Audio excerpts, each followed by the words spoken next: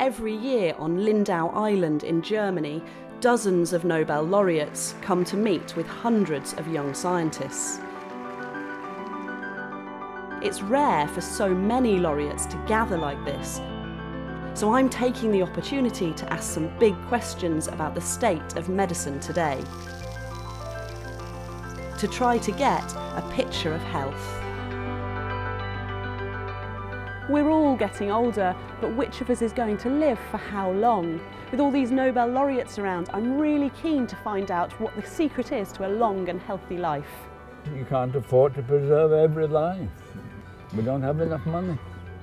The problem is that the money is up here.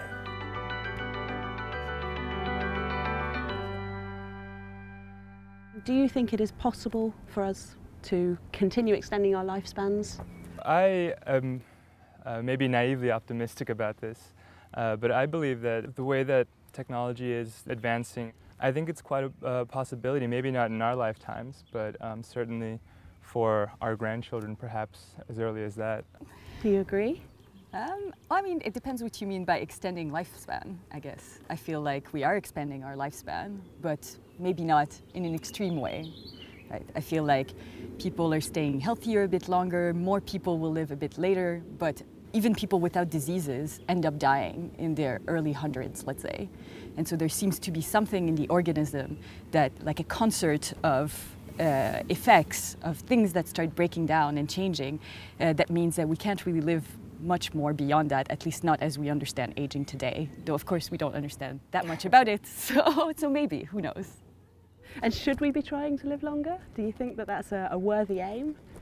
Well, it depends. I don't think the focus should be on that alone. I think we should consider a balance between adding years to life and adding life to years. I mean, that balance is very, very personal. It's a worthy goal only if we can make sure that people live healthy for a long time, that they can keep working, they can keep being active. We don't need several billion more sick people. I'm sure that society could benefit from having more healthy people in their later years that have had the experience of life, that have a lot to contribute to society, but not at any cost, I think. But the prospect of living beyond 100 is exciting, and as many people as possible should be doing it. I believe so. I think that can only really benefit science and medicine. And the group that's increasing a lot now is the 85 plus.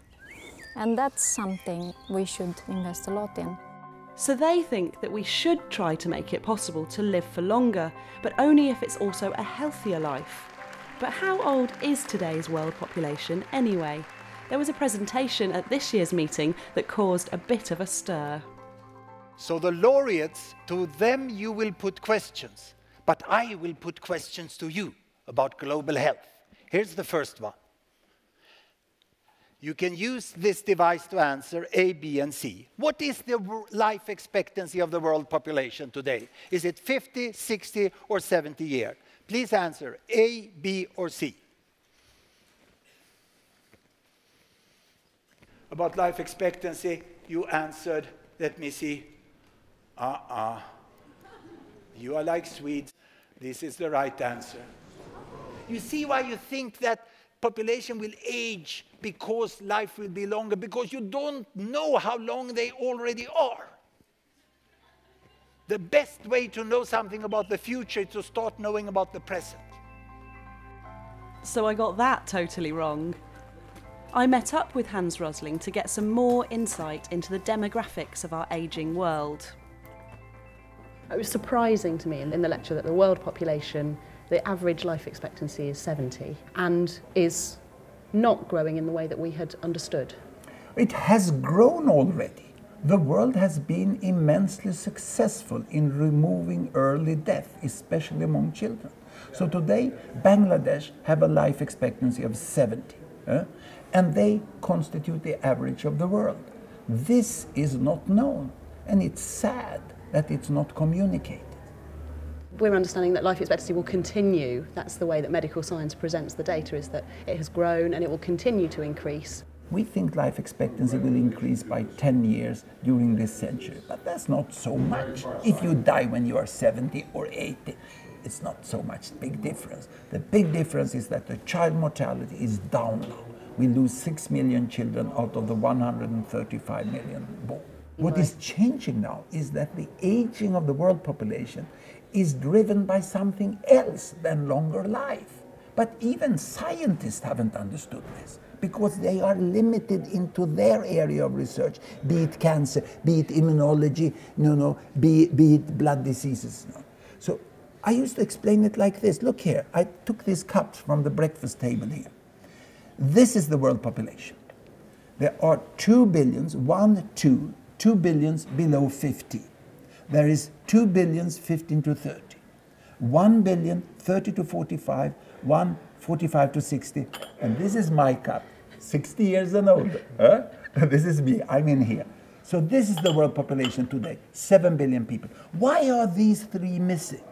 Is it because they died? No, they were never born. Because back then, when I was born, there were much less women giving birth. Now what will happen in the future? The big change that will age the world population is this. The old ones, like me, we will die sooner or later. Probably sooner, we will die. The rest, and you also, you can't believe it today, but you will grow older, 15 years older, and there will be children. The old die, the rest grow older and have children. The old die, and the rest grow older and have children. Did you see? The life didn't get any longer. The children didn't get any more. The number of children stopped growing. But we got 3 billion more in the world. Because the children, the extra children that existed have just aged. They have lived their life. And they have filled up the population pyramid. Now you can see there's a much higher proportion of old people. The average age gets longer. But there's a good news for people like me. There will be longer life also. But the longer life will not add more than possibly 1 billion people. However, it will add it among the elite, the most privileged in the richest countries. That's why they are sort of obsessed by living longer and longer. But the big thing in the world, why the world will have more diabetes, more cardiovascular, more cancer, is this fill-up effect, and that it will be a heavy burden, is that it will start shrinking at the bottom. At 89, Nobel laureate Oliver Smithies is, I suppose, part of this older elite. I wondered what his take was on this ageing world. What do you think the challenges are of having a globally ageing population? That's a difficult one. Can we afford to treat some conditions that are extremely expensive to treat, that don't have enough benefits? You have to bite the bullet, and the bullet is some treatments are too expensive for the reward, and so we can't afford as a community to pay for them.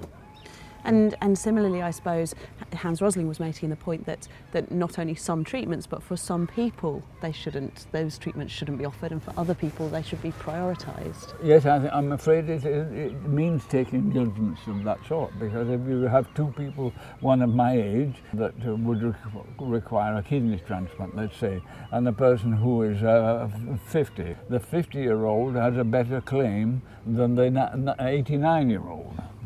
Because I'm not likely to have a life expectancy altered very much.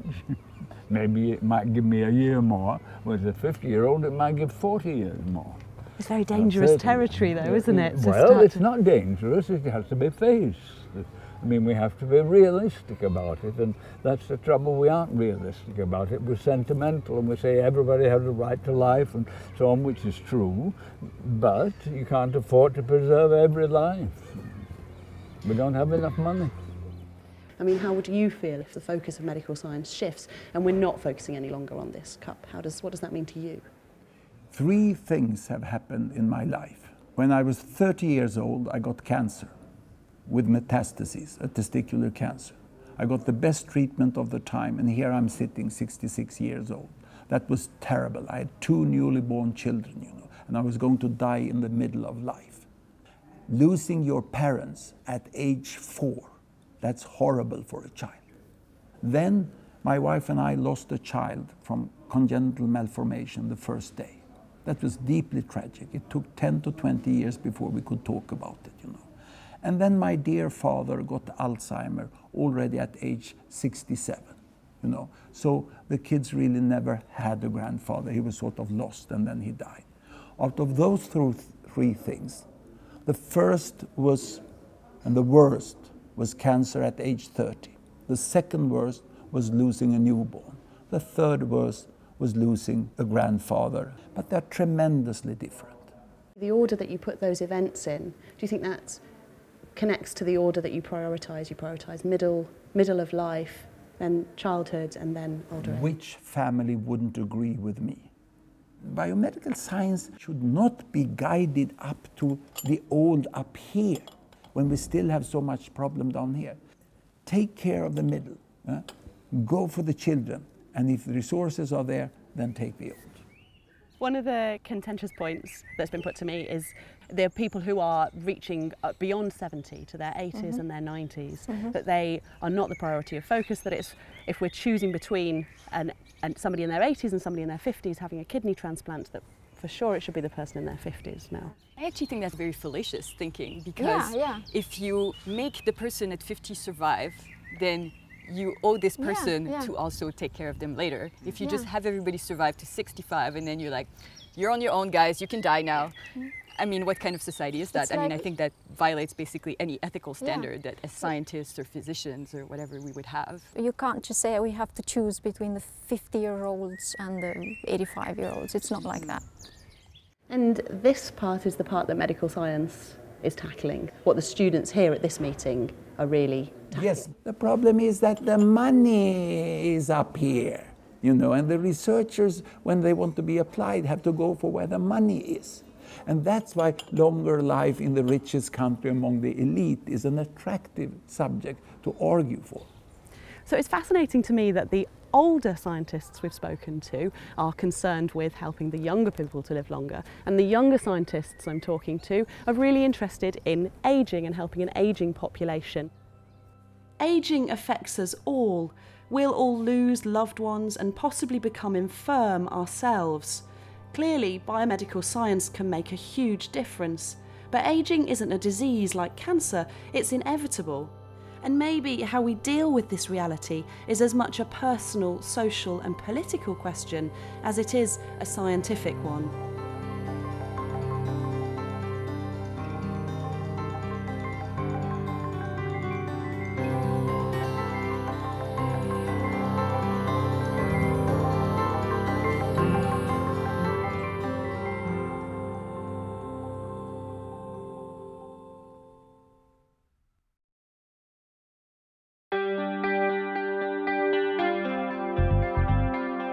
We're here in Lindau with 37 Nobel Prize-winning scientists, 600 young researchers, 12 of them sponsored by Mars, and people want to hear all about the science that Mars has been doing. You know, the great thing about coming to Lindau is that we get to spend time with science's rock stars. You're aware that you're in the presence of greatness. And the more that we can find ways of engaging some of the finest minds in the world to helping us solve some of these grand challenges, I mean, there's got to be some great stuff in there.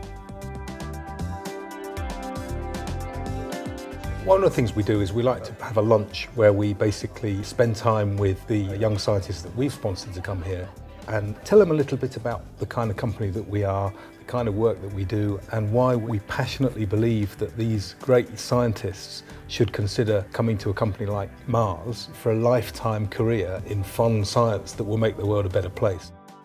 The best part really is that you get to actually meet these young scientists who will look at you in the eye and say, this is the best week of my life. To sit with a Nobel laureate and have a conversation, that is a gift. So we have a science breakfast, which is the opportunity for us to host a discussion around a very meaningful area of research of healthy aging. So we have Liz Blackburn, who won a Nobel Prize in this field, and we put her together with a group of young scientists in a forum facilitated by ourselves. Let's think about the huge amount of years that human lives are, right? So I made a little scale bar for you on this high-tech thing here.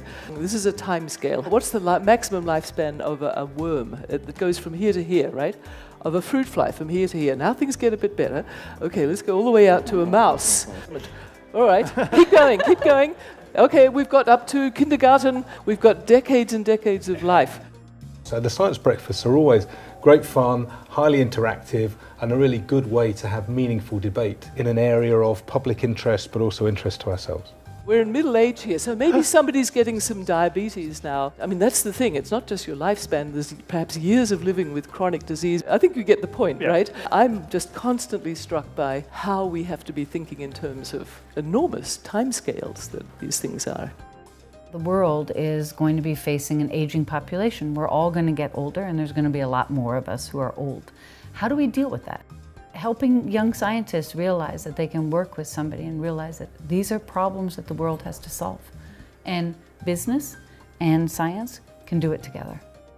I think the private sector can play a real role, because the sort of research that can be done by a company that isn't necessarily related to just the quarterly bottom line is the kind of research that's complementary to what governments can fund. And I think Mars is a good example of that. So we got 37 Nobel laureates here and just over 600 young scientists, and if we can play our role in catalysing some of the magic happening between those two groups of people, then we go away very happy.